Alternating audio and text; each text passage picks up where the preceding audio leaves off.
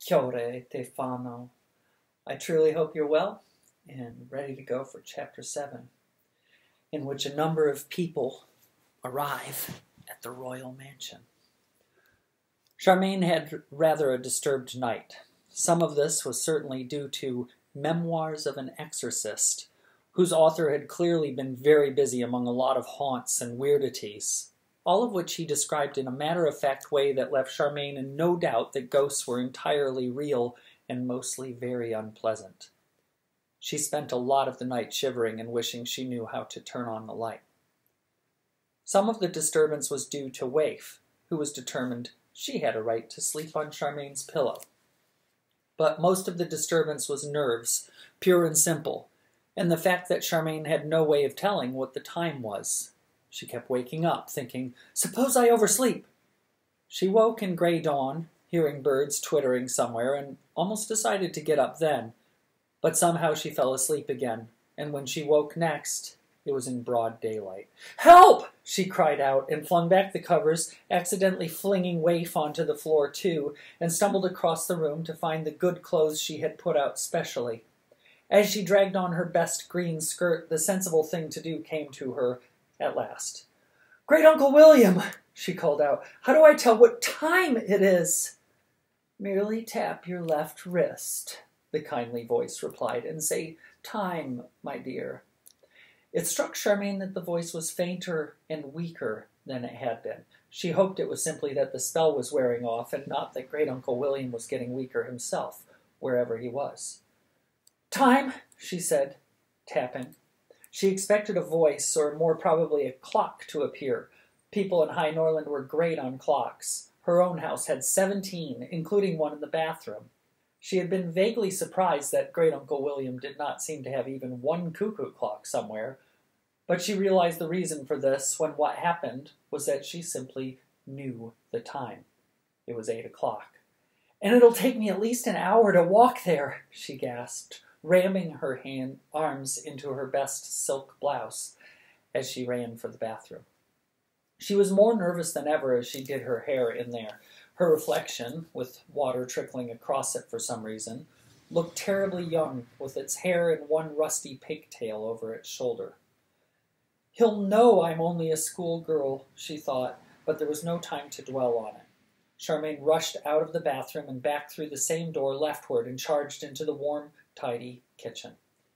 There were now 5 laundry bags leaning beside the sink, but Charmain had no time to bother about that. Waif scuttled toward her, whining piteously, and scuttled back to the fireplace, where the fire was still cheerfully burning. Charmain was just about to tap the mantelpiece and ask for breakfast when she saw Waif's problem. Waif was now too small to get her tail anywhere near the fireplace, so Charmain tapped and said, "Dog food, please," before asking for breakfast for herself. As she sat at the cleared table hurrying through her breakfast, while Waif briskly cleaned up the dog dish at her feet, Charmain could not help grudgingly thinking that it was much nicer having the kitchen clean and tidy. "I suppose Peter has his uses," she thought, pouring herself a last cup of coffee.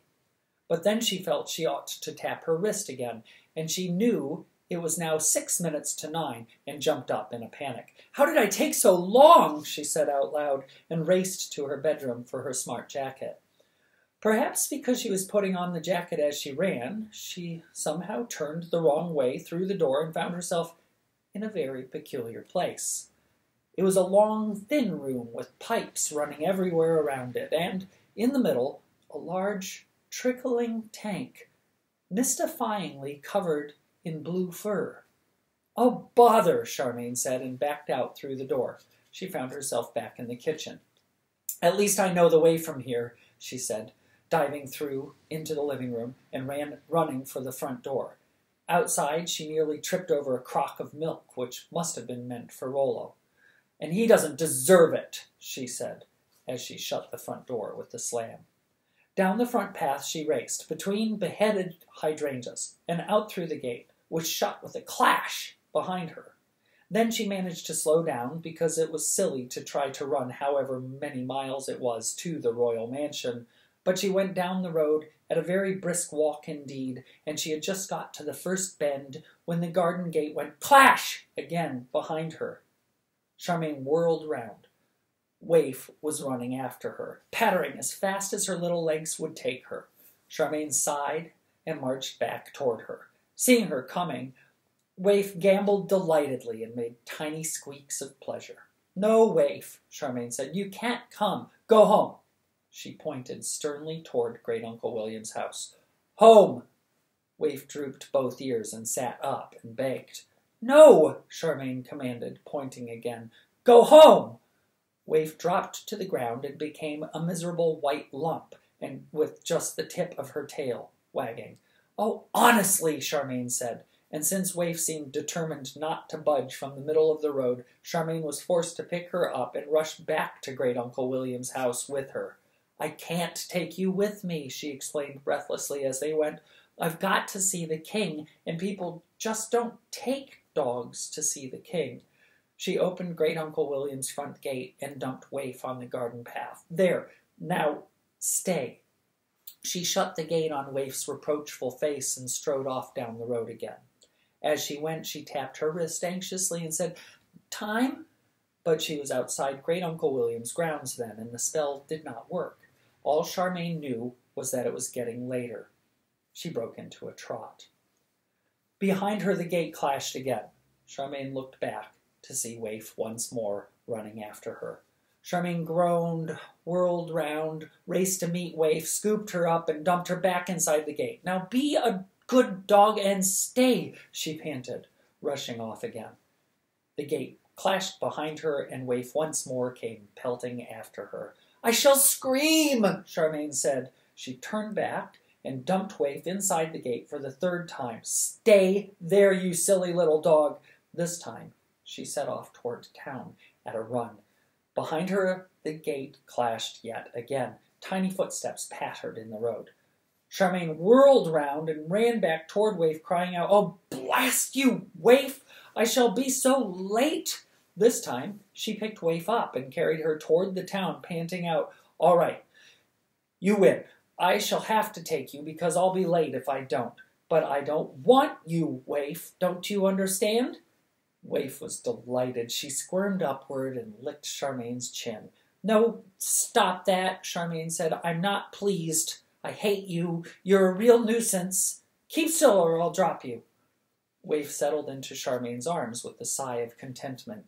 "Oh," Charmain said as she hurried on.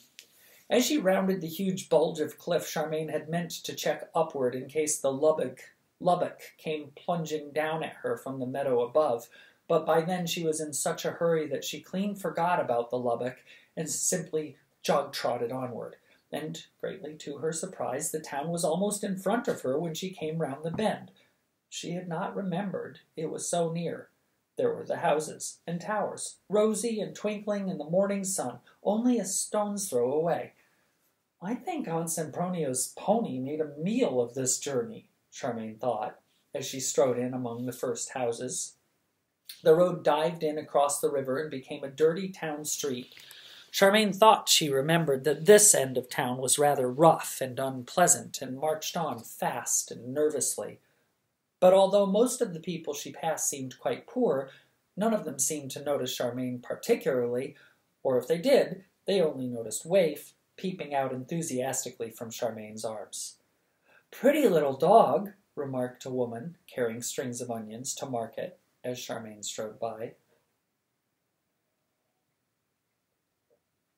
"Pretty little monster," Charmain said. The woman looked very surprised. Waif squirmed protestingly. "Yes, you are," Charmain told her as they began to come among wider streets and smarter houses. "You're a bully and a blackmailer, and if you've made me late, I shall never forgive you." As they reached the marketplace, the big clock on the town hall struck 10 o'clock, and Charmain went suddenly from needing to hurry to wondering how she was going to stretch 10 minutes' walk into half an hour. The royal mansion was practically just round the corner from here. At least she could slow down and get cool. By now the sun had burned through the mist from the mountains, and what with that and Waif's warm body, Charmain was decidedly hot. She took a detour along the esplanade that ran high above the river, rushing swift and brown on its way down to the great valley beyond the town, and dropped to a saunter. 3 of her favorite bookshops were on this road. She pushed her way among other sauntering people and looked eagerly into windows. "Nice little dog," several people said as she went. Charmain said to Waif. "Fat lot they know." She arrived in Royal Square as the big clock there began to chime the half hour.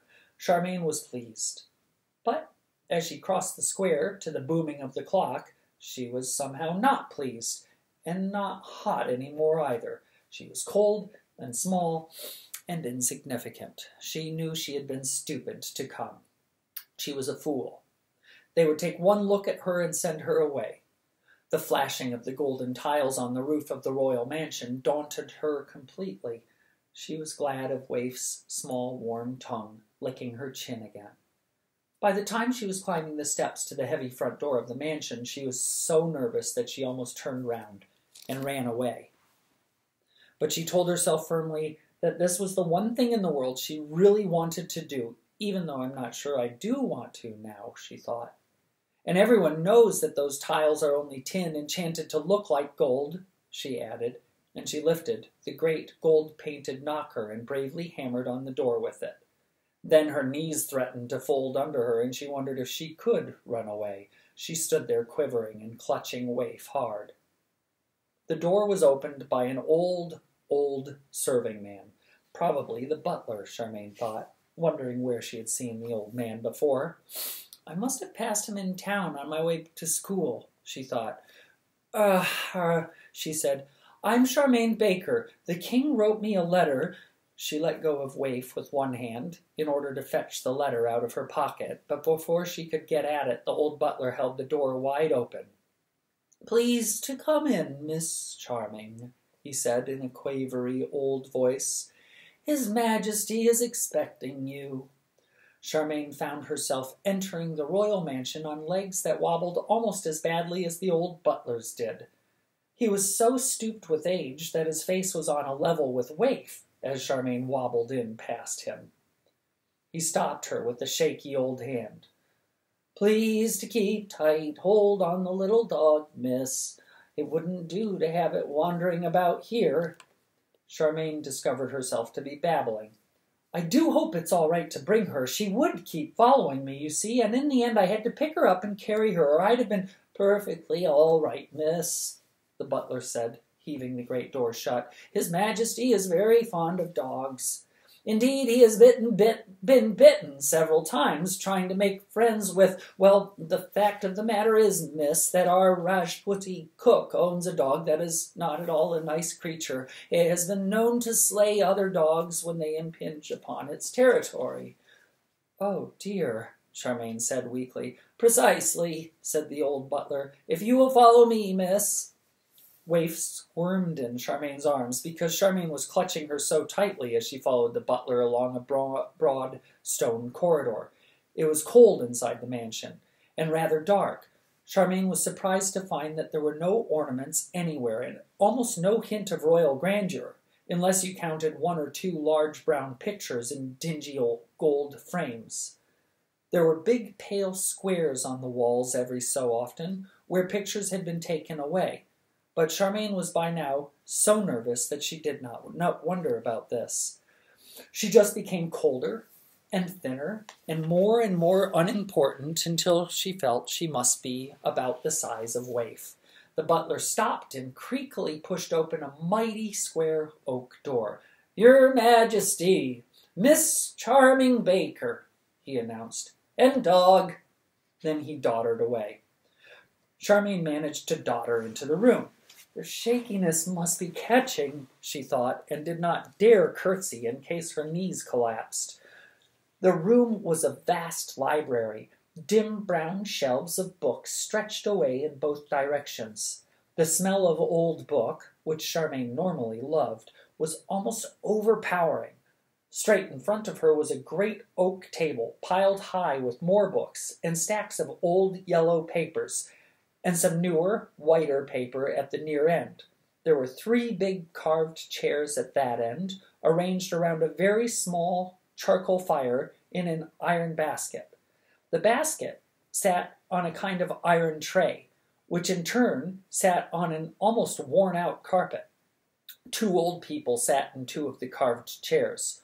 One was a big old man with a nicely trimmed white beard and, when Charmain dared to look at him, kindly crinkled old blue eyes. She knew he had to be the king. "Come here, my dear," he said to her, "and take a seat. Put the little dog down near the fire." Charmain managed to do as the king said. Waif, to her relief, seemed to realize that one must be on one's best behavior here. She sat gravely down on the carpet and politely quivered her tail.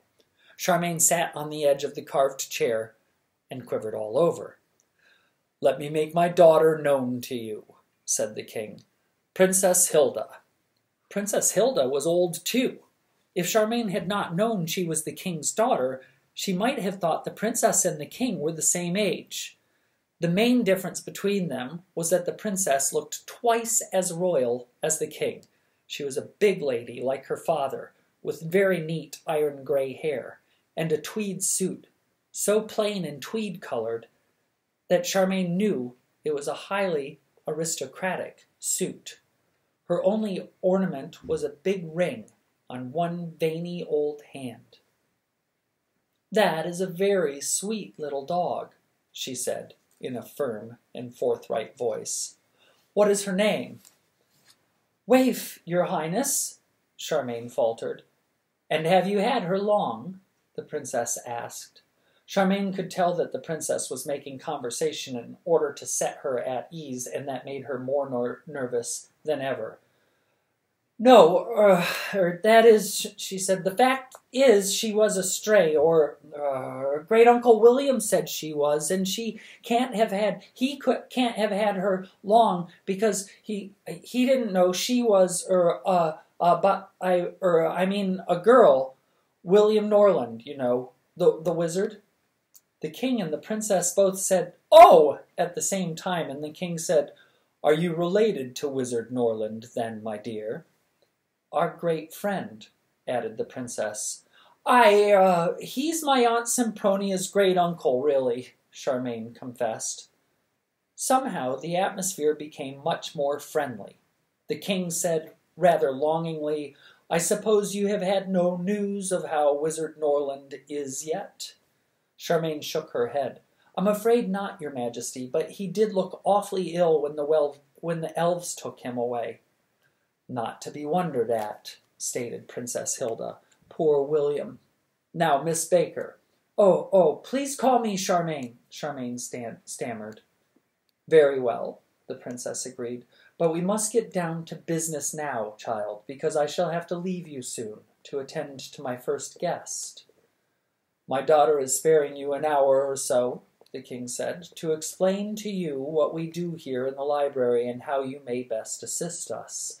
This is because we gathered from your handwriting that you were not very old, which we see is the case, and so probably inexperienced." He gave Charmain the most enchanting smile. "We really are most grateful to you for your offer to help, my dear. No one has ever considered that we might need assistance before." Charmain felt her face filling with heat. She knew she was blushing horribly. "My pleasure, she managed to mutter. "Pull your chair over to the table," Princess Hilda interrupted, "and we'll get down to work." As Charmain got up and dragged the heavy chair over, the king said courteously, "We hope you may not be too hot in here with the brazier beside you. It may be summer now, but we old people feel the cold these days." Charmain was still frozen with nerves. "Not at all, sire," she said. "And Waif is at least happy," the king said, pointing a gnarly finger. Waif had rolled over onto her back with all 4 paws in the air and was basking in the heat from the brazier. She seemed far happier than Charmain was.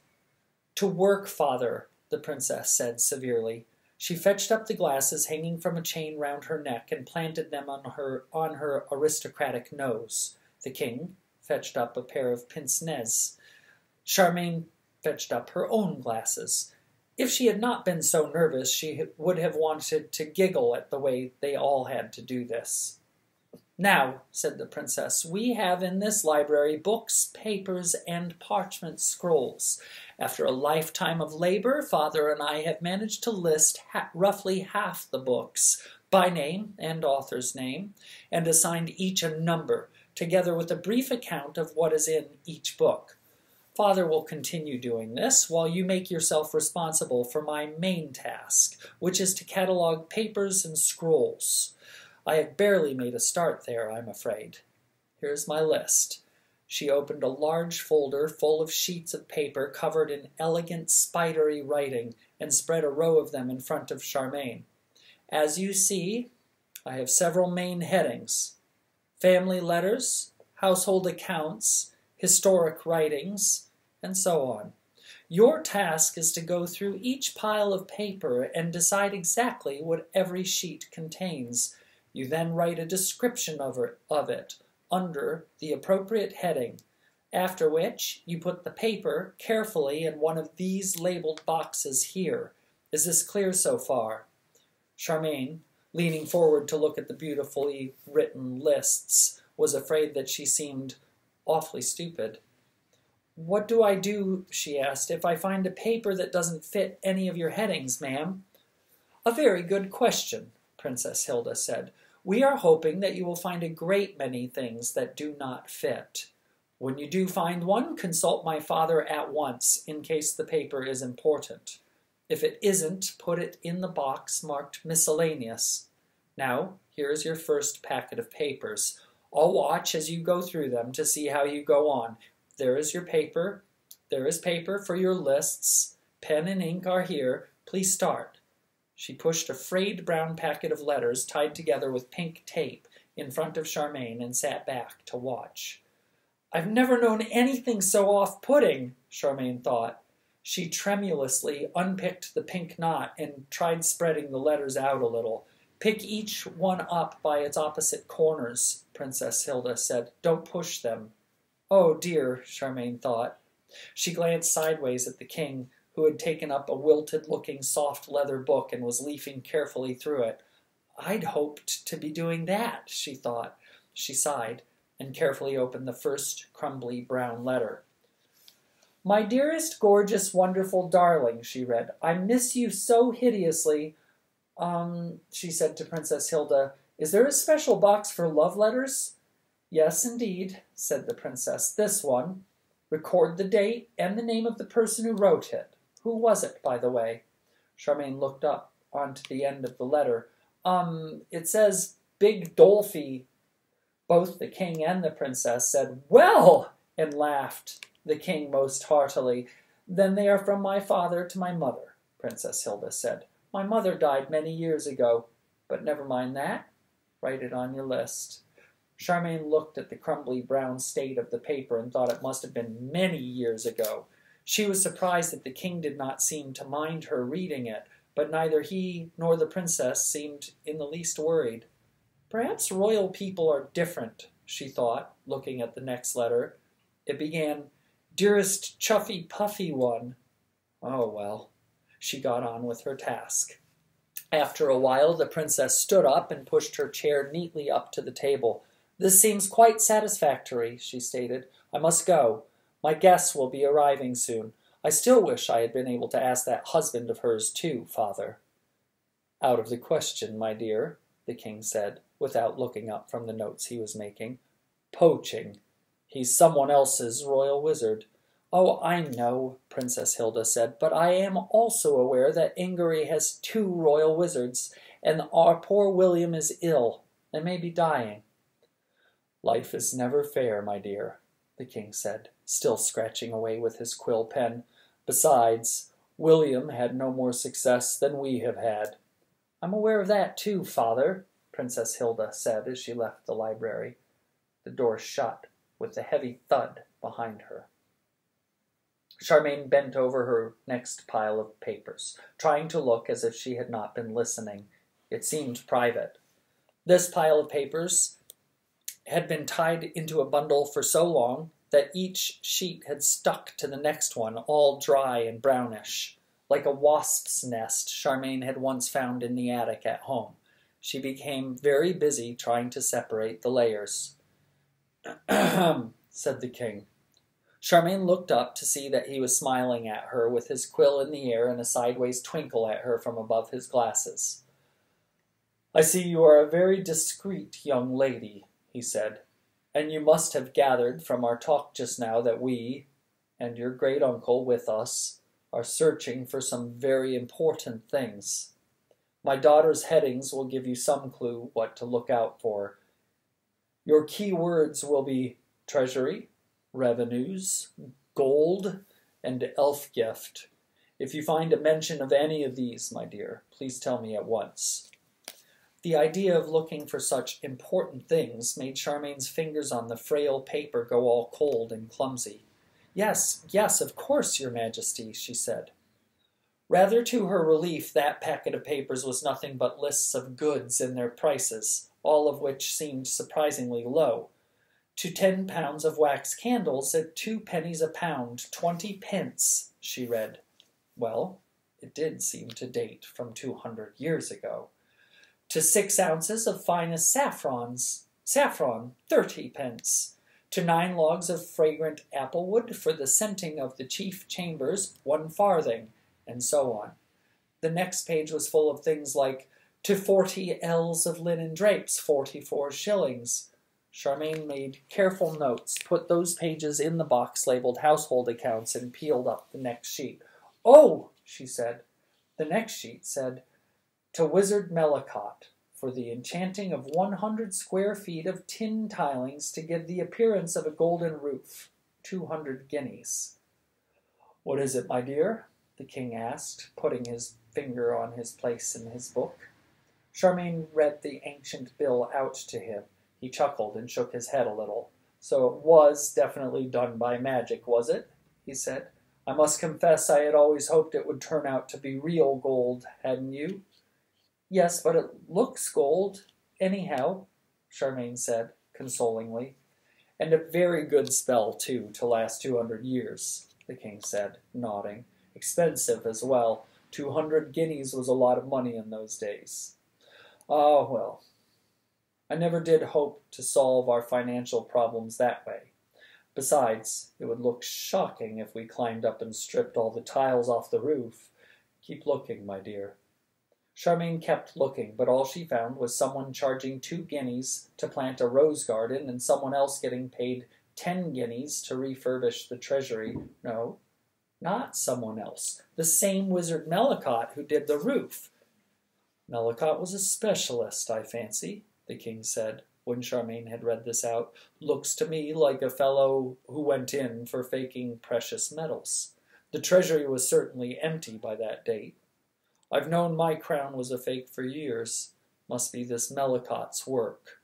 Are you getting peckish at all, my dear? A bit cold and stiff? We don't bother with regular lunch. My daughter doesn't hold with it, but I generally ask the butler to bring in a snack around this time. Why not get up and stretch your legs while I ring the bell?" Charmain stood up and walked about, causing Waif to roll to her feet and watch inquiringly, while the king limped over to the bell rope by the door. He was decidedly frail, Charmain thought, and very tall. It was as if his height was too much for him. While they waited for someone to answer the bell, Charmain seized the chance to look at the books in the shelves. They seemed to be books about everything. Higgledy-piggledy. Travel books next to books of algebra, and poems rubbing shoulders with geography.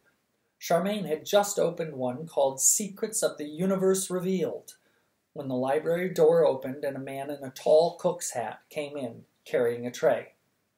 To Charmain's surprise, the king nimbly skipped behind the table. "My dear, pick up your dog," he called out urgently. Another dog had come in, pressed close to the cook's legs as if it felt unsafe. A bitter-looking brown dog with gnarly ears and a ratty tail. It was growling as it came. Charmain had no doubt that this was the dog that slew other dogs, and she dived to pick Waif up. But Waif somehow slipped through her hands and went trotting toward the cook's dog. The other dog's growls increased to a snarl. Bristles rose along its haggard brown back. It looked so menacing that Charmain did not dare go any nearer to it. Waif, however, seemed to feel no fear. She went right up to the snarling dog in her jauntiest way, raised herself on her tiny hind legs, and cheekily dabbed her nose on its nose. The other dog started back, so surprised that it stopped snarling. Then it pricked up its lumpy ears and, very cautiously, nosed Waif in return. Waif gave an excited squeak and frisked. Next second, both dogs were gamboling delightedly all over the library. "Well," said the king, "I suppose that's all right, then. What is the meaning of this, Jamal? Why are you here instead of Sim?" Jamal, who had only one eye, Charmain noticed, came and apologetically put his tray down on the table. "Our princess has taken Sim away to receive the guest, sire," he explained, "leaving no one but me to bring food. And my dog would come, I think. I think," he added, watching the two prancing dogs, "that my dog has never enjoyed life until now." He bowed to Charmain. "Please bring your small white dog here again often, Miss Charming." He whistled to his dog. It pretended not to hear. He went to the door and whistled again. "Food," he said. "Come for Squid." This time both dogs came, and to Charmain's surprise and dismay, Waif went trotting out of the door beside the cook's dog, and the door shut after both of them. "Not to worry," the king said. "They seem to be friends. Jamal will bring her back. Very reliable fellow, Jamal. If it wasn't for that dog of his, he'd be the perfect cook. Let's see what he's brought us, shall we?" Jamal had brought a jug of lemonade and a platter piled with crisp brown things under a white cloth. The king said, "Ah," as he eagerly lifted the cloth. "Have one while they're hot, my dear." Charmain did so. One bite was enough to assure her that Jamal was an even better cook than her father, and Mr. Baker was renowned for being the best cook in town. The brown things were crunchy, but soft at the same time, with a rather hot taste that Charmain had never met before. They made you need the lemonade. She and the king polished off the whole platterful between them and drank all the lemonade. Then they got back to work. By this time they were on extremely friendly terms. Charmain now had no shyness about asking the king anything she wanted to know. "Why would they need 2 bushels of rose petals, sire?" she asked him, and the king answered, "They liked them underfoot in the dining saloon in those days. Messy habit, to my mind.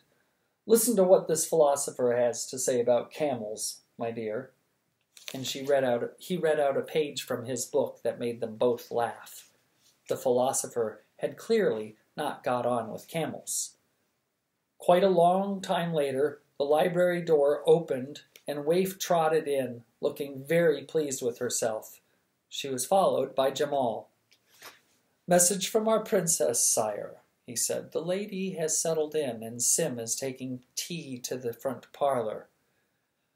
"Ah," said the king. "Crumpets?" "Muffins, too," Jamal said, and went away. The king banged his book shut and stood up. "I had better go and greet our guest," he said. "I'll go on with the bills, then," Charmain said. "I'll make a pile of the ones I want to ask about." "No, no," said the king. "You come too, my dear. Bring the little dog. Helps break the ice, you know. This lady is my daughter's friend. Never met her myself." Charmain at once felt highly nervous again. She had found Princess Hilda thoroughly intimidating and much too royal for comfort, and any friend of hers was likely to be just as bad. But she could hardly refuse, when the king was expectantly holding the door open for her. Waif was already trotting after him. Charmain felt forced to get up and follow. The front parlor was a large room, full of faded sofas with slightly frayed arms and rather ragged fringes. There were more pale squares on the walls, where pictures must once have hung. The biggest pale square was over the grand marble fireplace, where, to Charmain's relief, a cheerful fire was burning. The parlor, like the library, was a cold room, and Charmain had gone cold with nerves again. Princess Hilda was sitting bolt upright on a sofa beside the fireplace, where Sim had just pushed a large tea trolley. As soon as she saw Sim pushing a trolley, Charmain knew where she had seen Sim before. It was when she had got lost beside the conference room and had that glimpse of the old man pushing a trolley along a strange corridor. That's odd, she thought. Sim was in the act of shakily placing a plate of buttered crumpets in the hearth. At the sight of those crumpets, Waif's nose quivered and she made a dash toward them. Charmain was only just in time to catch her. As she stood up, holding the wriggling Waif firmly in both arms, the princess said, "Ah, my father, the king." Everyone else in the parlor stood up. "Father," said the princess, "may I introduce my great friend, Mrs. Sophie Pendragon?" The king strode limpingly forward, holding out his hand and making the large room look quite a little smaller. Charmain had not realized before quite how large he was. Quite as tall as those elves, she thought. "Mrs. Pendragon," he said, "delighted to meet you. Any friend of our daughter's is a friend of ours." Mrs. Pendragon surprised Charmain. She was quite young, younger than the princess by a long way, and modishly dressed in a peacock blue that set off her red gold hair and blue-green eyes to perfection. "She's lovely," Charmain thought, rather enviously. Mrs. Pendragon dropped the king a little curtsy as they shook hands and said, "I'm here to do my best, sire. More I can't say." Quite right," the king replied. "Please be seated again, everyone, and let's have some tea." Everyone sat down, and a polite, courteous hum of conversation began, while Sim doddered around giving out cups of tea. Charmain felt a complete outsider. Feeling sure that she should not be here, she sat herself in the corner of the most distant sofa and tried to work out who the other people were. Waif, meanwhile, sat sedately on the sofa beside Charmain, looking demure. Her eyes keenly followed the gentleman who was handing round the crumpets. This gentleman was so quiet and colorless that Charmain forgot what he looked like as soon as she took her eyes off him, and had to look at him again to remind herself. The other gentleman, the one whose mouth looked closed even when he was talking, she gathered was the king's chancellor. He seemed to have a lot of secretive things to say to Mrs. Pendragon, who kept nodding and then blinking a bit, as if what the chancellor said surprised her. The other lady, who was elderly, seemed to be Princess Hilda's lady-in-waiting, and very good at talking about the weather. "And I shouldn't be surprised if it didn't rain again tonight," she was saying, as the colorless gentleman arrived beside Charmain and offered her a crumpet. Waif's nose swiveled yearningly to follow the plate.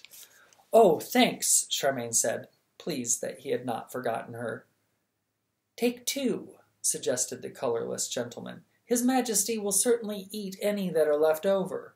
The king, at that moment, was eating 2 muffins, one squashed on top of the other, and watching the crumpets as eagerly as Waif was. Charmain thanked the gentleman again and took 2. They were the most buttery crumpets she had ever encountered. Waif's nose swiveled to dab gently against Charmain's hand. All right, Charmain muttered, trying to break off a piece without dripping butter on the sofa. Butter ran down her fingers and threatened to trickle up her sleeves. She was trying to get rid of it on her handkerchief when the lady-in-waiting finished saying all anyone could possibly say about the weather and turned to Mrs. Pendragon. "Princess Hilda tells me you have a charming little boy," she said. "Yes, Morgan," Mrs. Pendragon said. She seemed to be having trouble with butter, too, and was mopping her fingers with her handkerchief and looking flustered. "How old will Morgan be now, Sophie?" Princess Hilda asked. "When I saw him, he was just a baby." "Oh, nearly 2, Mrs. Pendragon replied, catching a big golden drip of butter before it fell on her skirt. "I left him with..." The door of the parlor opened. Through it came a small, fat toddler in a grubby blue suit with tears rolling down his face. "Mama, Mom!" he was wailing as he staggered into the room. But as soon as he saw Mrs. Pendragon, his face spread into a blinding smile. He stretched out both arms and rushed to her, where he buried his face in her skirt. "Mom!" he shouted. Following him through the door came floating an agitated-looking blue creature, shaped like a long teardrop, with a face on the front of it. It seemed to be made of flames. It brought a gust of warmth with it, and a gasp from everyone in the room.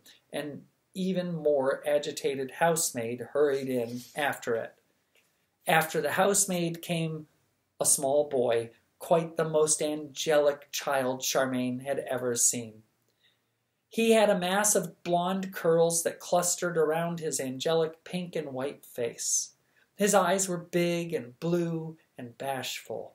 His exquisite little chin rested on a frill of white lace, and the rest of his graceful little body was clothed in a pale blue velvet suit with big silver buttons.